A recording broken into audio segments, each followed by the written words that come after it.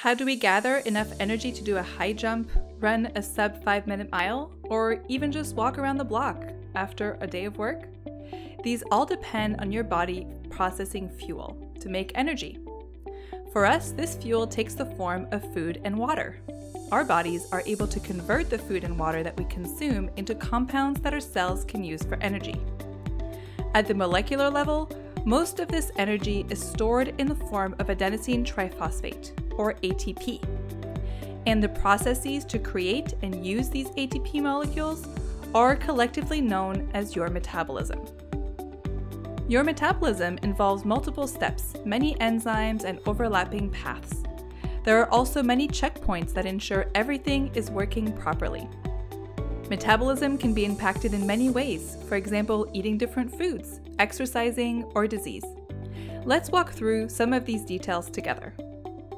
The major metabolic pathways are those for carbohydrates, or sugars, fatty acids, or fats, and ketones. Once these foods have been digested in our stomach and intestines, the nutrients head on into our bloodstream and off to the cells that need them. Once inside the cell, the broken down products of nutrients are used to fuel production of ATP. This can happen both inside and outside the mitochondria, an organelle famous for being the powerhouse of the cell. Most of these nutrients get broken down into acetyl-CoA. If this is inside the mitochondrion, this metabolite enters the Krebs cycle, also known as tricarboxylic acid cycle. This cycle is named after Hans Krebs, who first described it in 1957. The Krebs cycle uses acetyl-CoA to produce much of the ATP produced within the cell. Our knowledge of how metabolism works allows us to understand what happens when things go wrong, resulting in disease. We can use clever imaging methods to study metabolism at multiple levels, such as in cells, tissues, and entire living organisms. These methods can use massive magnets, magnetic resonance imaging or MRI, or radioactive versions of fuels to look inside the body. We can also extract cells and tissues from these organisms and use methods such as mass spectrometry to provide even more information on a huge number of metabolites that our bodies make from food. When things go wrong, metabolism can be a key factor in disease. For example, the healthy heart uses fats and sugars in a 70-30 ratio. But in type 2 diabetes, the amount of fat it uses increases even further as it responds to the higher levels of circulating fat in the bloodstream. The healthy brain runs almost entirely on sugar, but in Alzheimer's disease, the brain's ability to use sugar goes down.